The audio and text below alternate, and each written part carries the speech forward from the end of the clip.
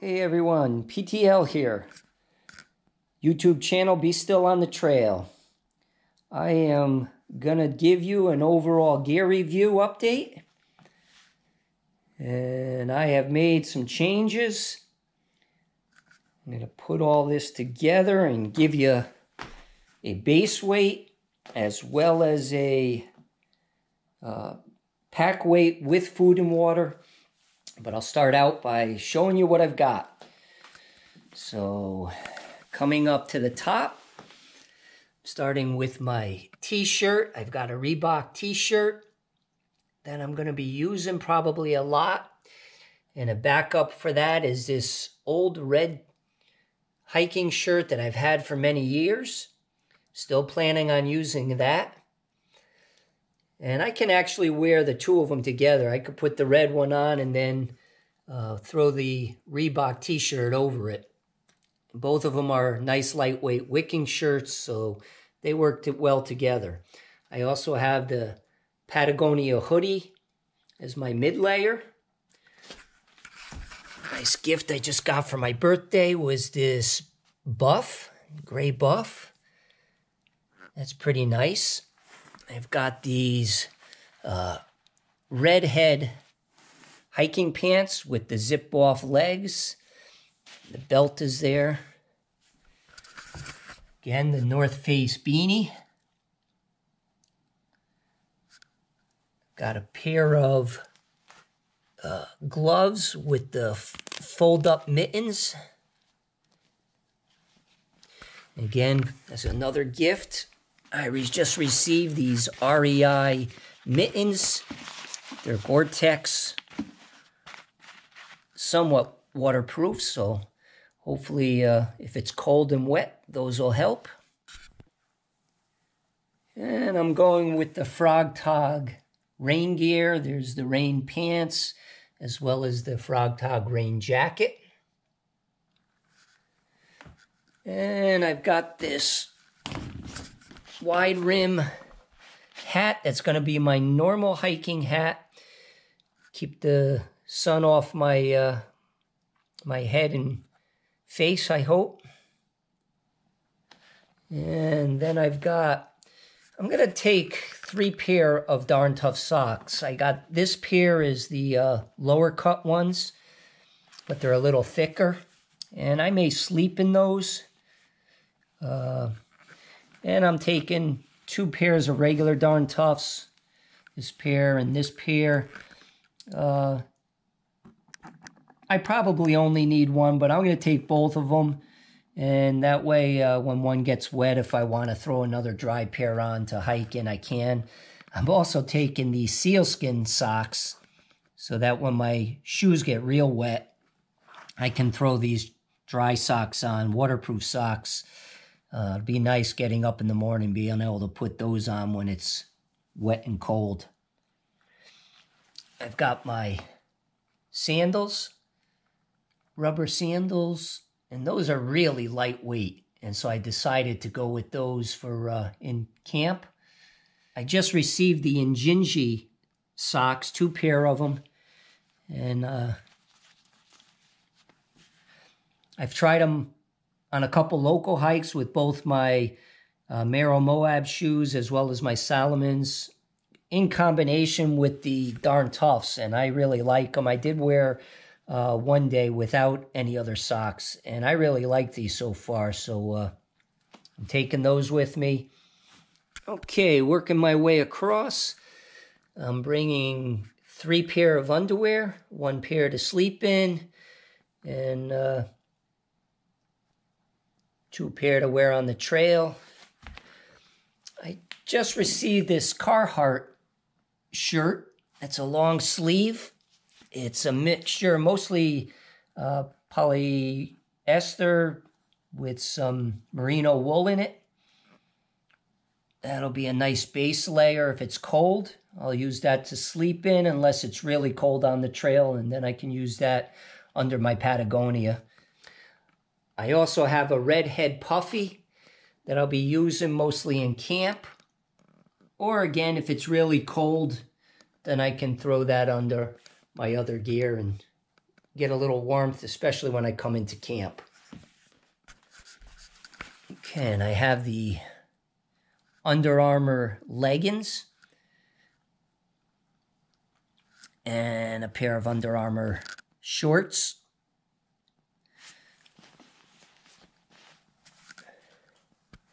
A really nice pickup recently and gift was these Aegis Max booties. Those I'll be using when it's really cold to keep my feet warm. I'll put a pair of socks on and then throw those over, and from what I've heard, they work really well and keep your feet warm. I just received a couple Z-Packs bags, one for the food. This one is for my clothes, so that bag will be extra protection for the clothes that I want to keep dry to be wearing at night. Again, I'm still going with the Z-Packs duplex tent.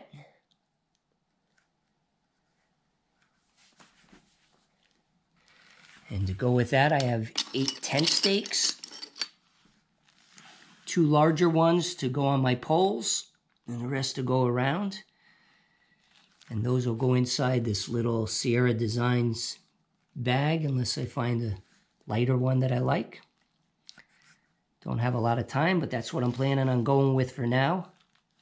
Taking an extra pair of glasses with a little cleaning cloth inside. I know I'm going to hear some on this, but I've decided to start my hike with my Merrow Moabs. I know a lot of people have problems with them. I've been comfortable with these. They're just a little more rugged than I think some of the trail runners. I do have a light pair of Salomon, and I was going to start with those, but I think I'm going to start with these. If I have any problems, then I can have the Salomons mailed to me, but that's what I'm going to start hiking in. I just put the little tape in the back, or Velcro sticker, because I just got these gaiters, and the gaiters have the Velcro. They hook onto the lace of your shoe with that little clip. And then the back has the Velcro that'll hook onto that Velcro on the shoe back there. So those are pretty nice. Again, if I get into any snow in the early days, those will help keep the snow out. Or if I want to wear them the whole way, they'll keep the rocks and dirt out of the going into my shoes and causing me to stop. I'm just going to work my way down into some of these little miscellaneous items. Again, I'm using a piece of this Reflectix for a seat pad. When I stop and have lunch, I can just put that down on a rock or something and sit on that. And I have this Black Diamond Spotlight flashlight. And I have a number of carabiners I'm taking. These are real little ones. One came with my food bag, Z-Packs food bag, very light. But I have another one that's locking that I'm going to use with the food bag. So I can use these light ones. One will be for hanging off the back of the pack my in-camp sandals. And there's a little piece of rope. I'll probably replace that. It's not too strong, so I may get something a little better so I don't lose those sandals. But then I have other clips. I might use them if I need to clip anything else on. I know I have the umbrella. Actually, it's right here. Gossamer Gear umbrella. And that's going to be a new thing for me, but I like the idea. I've watched others use them. And, when it's raining all day, it might be nice just to be able to sit under there, as well as if I'm filming, I don't have to worry about the rain. Take some hot hands. In here is most of my hygiene stuff. There's some Body Glide that I'll use on my feet and any other spots that give me any chafing, some chapsticks, some pain pills, and bug repellent. I've got some Propel in there, So there's a whole bunch of things. My hiking poles are the Black Diamond Trail Pro flint locks. On the bottom of the poles, I just recently received these end caps, rubber end caps to put on there. So I'm giving those a try.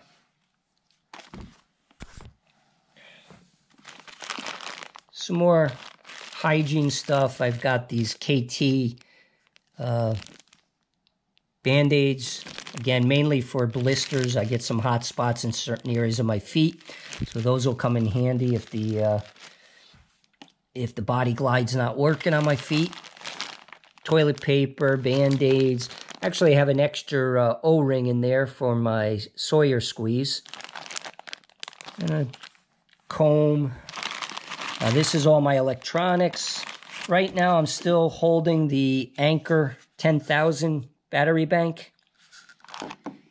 And I also have, to go with it, you know, I've got the battery bank, my iPhone.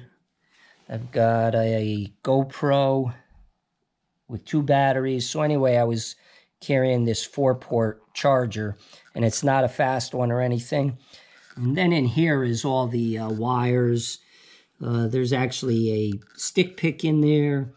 There is a replacement SD card for my GoPro, an adapter to go from my iPhone to the GoPro, or the GoPro to the iPhone. But one thing I'm doing is I am replacing the battery bank. I have on order a 20,000 mAh battery bank, RAV Power.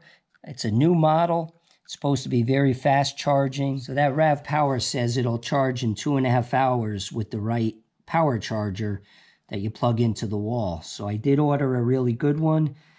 It's a USB-C to USB-C, and it also has a USB for charging other items. So when I'm charging the phone, I can go USB-C to USB-C to my GoPro, and then go USB regular to my phone or something else. But it does have fast charging on that one.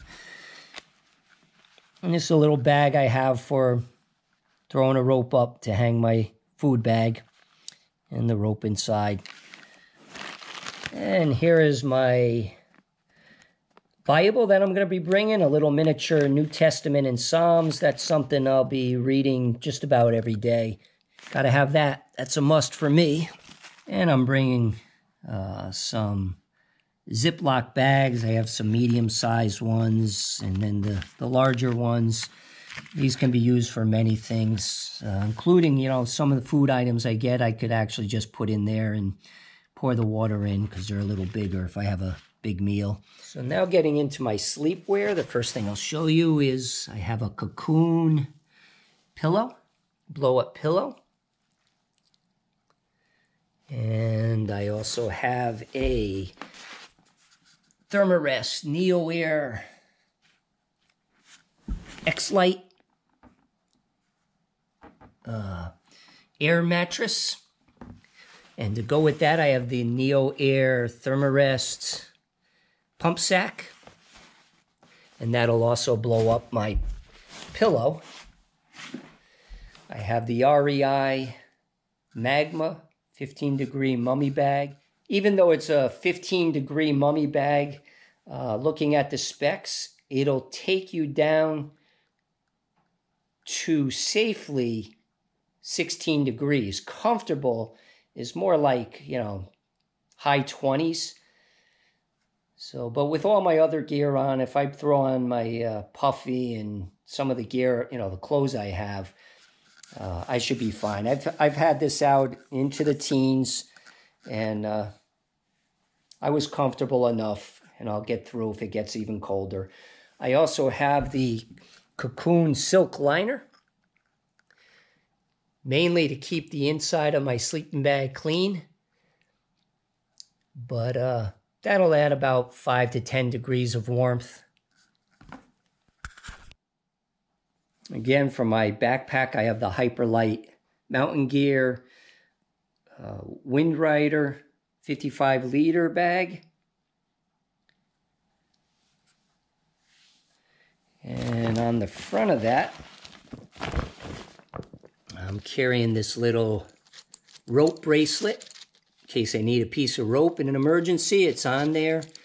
I can also use that to help hold the umbrella. I can clip it in somewhere along on the strap here and hook it up. I also have the Hyperlight pouch that goes on the pack. There's some Purell in the front of it. I'll put my phone inside of there. It comes with 2 pouches along the waist. A lot of room in the back. You know, you got a pouch on each side here. Put my water bottles and some other gear on this side, but a nice big sack back in here. I'll probably end up putting my tent in the back here because it'll be wet and I don't want to put it inside when it's wet. That's a nice backpack. And I have the full Sawyer squeeze. I tried one of the other ones, the mini I think it was, and it wasn't long before that thing started clogging up. And so I went to the regular Sawyer, and it's so much faster. I know a lot of people don't like using the Sawyer fill bags, but it came with 2 1-liters, and I figure if one of those breaks, at least I have the other one to fill up with. And as long as they last, you know, I got 2 extra liters of water I can store in an emergency if I need it, or if it's dry, I can carry a little extra. And this little white item here is just a compactor bag, which I'm going to put inside of my pack to keep some of my clothes and sleeping bag and sleep gear dry. So that's what that's for. Here's my new Swiss Army knife. Again, a very small blade. Got some scissors in there. It's got a file. That's very light, so it's pretty nice. Again, carrying 2 smart water bottles. This little device here is the Liberty Mountain Water Bottle Bandit with a carabiner on it. That'll hook onto the strap here. Go on the other side, but it'll hook on here. Makes it easy. I can just drink as I'm going. To go with that, I have this little cord, and that'll get hooked up at the lower part of the strap to tie around the bottom of that bottle. So right now I've been using this cord, but I'm going to look to see if I can get something a little lighter, but this one works if I don't find anything else. Okay, and this is my pot and cookware. I have a International Camping Gas pot. Used to have a stove with it, but I don't use that anymore. I'm just using half of the double pot set. I made my own cover out of a pie plate. Keep it on with an elastic band. Inside I have a chamois cloth that can be used for drying things or wiping things off, as well as an MSR pocket rocket.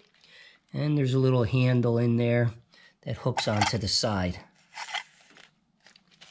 That's my cook setup.